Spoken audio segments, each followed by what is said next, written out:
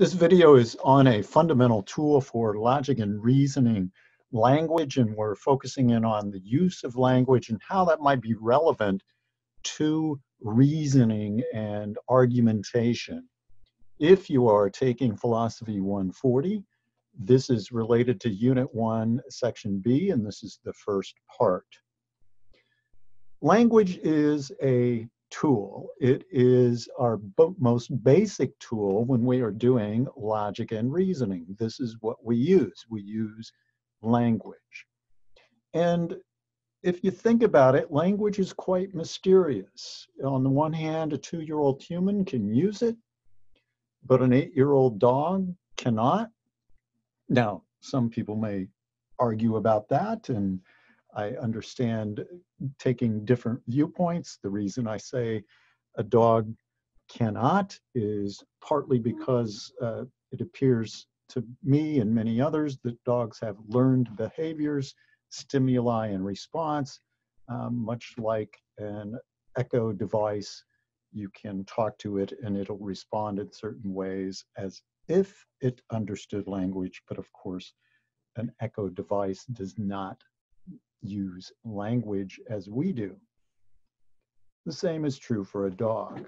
Now, as a language is being learned, there are typically many mistakes with both grammar and vocabulary. So for example, for a toddler may say something like, I already eated, not learning how to create past tenses, but using a general rule that you would add ed to the end of a verb to make it past tense, but obviously doesn't work all the time, or saying things like me want that, not understanding the distinction between an object and a subject, and using the term mommy as a generic term for women in general, much to the consternation of the toddler's actual mom.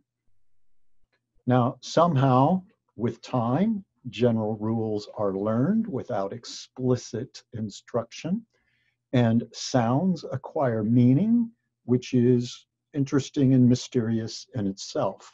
The sounds that are being made somehow relate to what exists in the world. Now, there are some problems that we want to focus on in this video. One of the problems with language is ambiguity. Ambiguity occurs when a word or a phrase or a sentence or maybe even a whole full paragraph or longer passage has two or more distinct meanings. Often the terms ambiguity and vagueness are conflated. Ambiguity means there are two or more distinct meanings. So ambiguity is an important part of human language for good and for bad. Ambiguity makes double entendre possible, if you know what I mean. And ambiguity is an important part of rich literature throughout history. So for example, this is a scene from HAMLET, scene 5, act 1, where we have the clowns who are the grave diggers who are preparing Ophelia's grave, and Hamlet comes across them and is concerned that this might be a grave for Ophelia. And so we have this conversation about whose grave it is, and the clown says it's mine. The gravedigger says it's mine, right? Well, that is not what Hamlet meant, right? Mine could mean I'm the one who's digging the grave, or it could mean who's going to be buried in the grave. And then we have this going back and forth with the word lie. You lie on it, you lie in it, lie as in being placed, lie as in laying down, lie as in not telling the truth, and you have comedy ensuing. If you want to read the passage, pause the video and do so.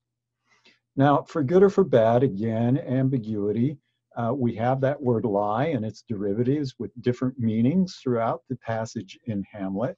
Confusions abound, It's humorous, it's for our amusement, and so we can use ambiguity for our entertainment, and we'll see some cases of that again in just a moment.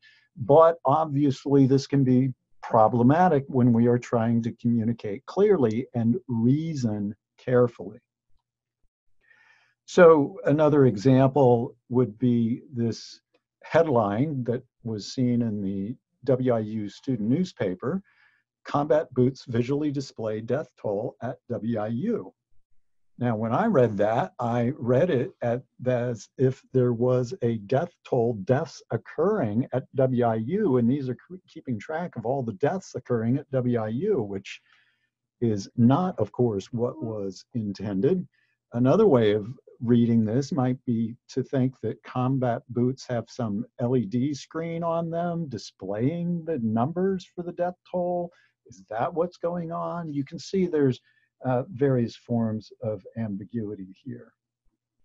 Now, when there's ambiguity in arguments, when there's reasoning and terms are ambiguous, you might end up with fallacious reasoning, and that is a problem, a fallacy. So we have the fallacy of equivocation. This occurs when a word is used with one meaning in one premise and a different meaning in a different premise. So, for example, this rather silly argument: any law can be repealed by the legislative authority, and the law of gravity is a law, and therefore the law of gravity can be repealed by the legislative authority. Obviously, when the first premise states any law can be repealed, it is intended to be restricted to a legislative law, not including laws of nature and so on. Now, it's possible that the ambiguity extends over a larger range of words instead of just one single word. So somebody might say, well, John told Henry that he made a mistake. Now, that is ambiguous. Somebody might respond, well, at least John has the courage to admit his own mistakes, assuming that John told Henry that he, that is, John, made a mistake. But could it mean instead that John told Henry that Henry is the one who made a mistake, right? It's ambiguous the way it is stated there, and without context especially, that is unclear. So we don't want ambiguity to be present when we are trying to reason carefully. Ambiguity can also occur with speech just by how you accent words in a sentence. So, for example, the sentence, "I didn't say she stole the money," seems to imply that one may have said things that implied that she stole the money. Maybe it was hinted that she stole the money, but it was never explicitly stated that she stole the money. Versus if you said it this way, "I didn't say she stole the money," which might mean that maybe she came across the money by some unsavory means. Maybe somebody else stole it and she knowingly took it, where you didn't actually say that she stole the money, but you are saying that she did something unsavory with her means of acquiring the money. And you could see how some sentences, it just depends on how you place the accent. Maybe you accent money. "I didn't say she stole the money," where it might mean that she stole something else and then sold it and acquired money as a result of that. So accent, when we speak verbally, orally, you can hear it, can change the meaning of a sentence. When it's merely printed, that's harder to express. I'm using italics here, but without that, you can have a variety of meanings. Such is the case here with something like the statement, "I would like nothing better than your pecan pie." Now, that sounds like that would be a compliment. However, in this case, he goes on to explain that he would actually prefer to eat nothing rather than eat the pecan pie. Obviously intended as an insult, not as a compliment. So that's ambiguity. Two distinct meanings, and it's not clear which meaning is in use. You can have the fallacy of equivocation that is the problem when we're talking about ambiguity. Another problem is vagueness.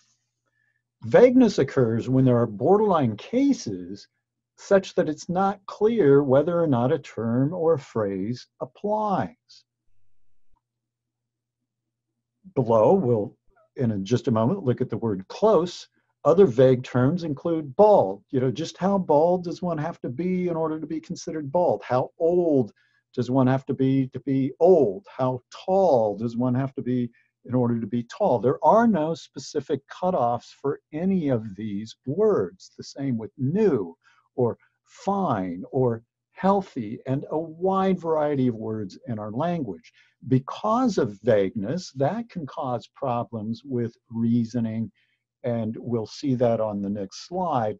Let's just take a look at what the problem might be with close. So we have this class trip going on, and the teacher instructs the students to stay close to their partner, and the student here, Jason, asks for a definition of close. Really close, sort of close, kind of close, nearby close, and he's wondering if being in the range of a walkie-talkie is close enough, which it might be in some contexts, but unfortunately not for Jason in this context. Here's the problem with vagueness when we might try to use it in an argument. So suppose we reason like this. If a person is not bald, then the removal of one hair from their head will not make them bald. Seems to be obviously true, acceptable premise.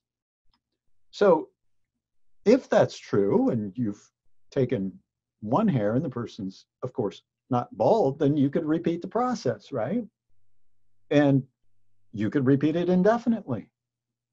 The result would be a person who is not bald. But if it's repeated enough, right, if we remove all of a person's hair from their head, then that person is going to be bald. And the problem is now we have a person who is both bald and not bald, so one might conclude that baldness is an incoherent concept. Now, this argument, this reasoning to the conclusion that baldness is an incoherent concept fails because it neglects to take into account the possibility that baldness is a vague term. There are no specific cutoffs, but there are clear-cut examples of someone who is bald, like Michael Jordan, and somebody else who is clearly not bald, like Tom Cruise, to take two people who are my age as examples. So we have to watch for vagueness as well as ambiguity. Bottom line here, they mean two different things. Ambiguity, two distinct meanings, where it may not be clear which meaning is used. Vagueness, meaning there's not a particular cutoff on where the definition applies and where it doesn't apply. But with vagueness, that doesn't mean that vague terms are not useful in our language. Of course, the words that we gave as examples, tall and so on, bald, doesn't mean that those are useless words. They're just vague. We just have to keep that in mind.